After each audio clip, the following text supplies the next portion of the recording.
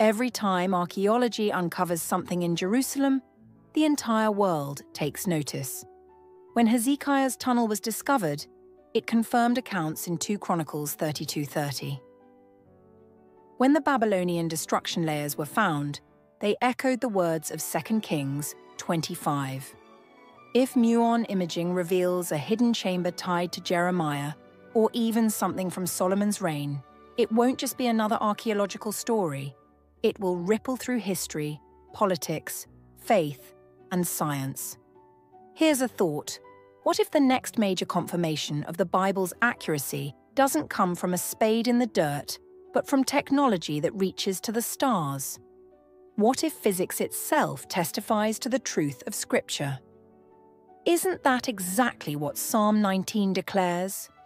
The heavens declare the glory of God, and the sky above proclaims his handiwork. So let me leave you with a question that will keep you thinking long after this video ends.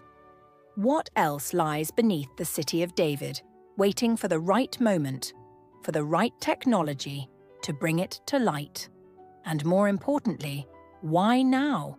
Why, in this generation, are the deepest secrets of Jerusalem beginning to be revealed through beams of cosmic light? Some would say it's coincidence, that technology just happens to be advanced enough in our day to make this possible.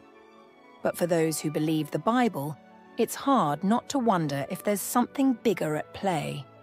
Daniel 12:4 speaks of a time when knowledge shall increase,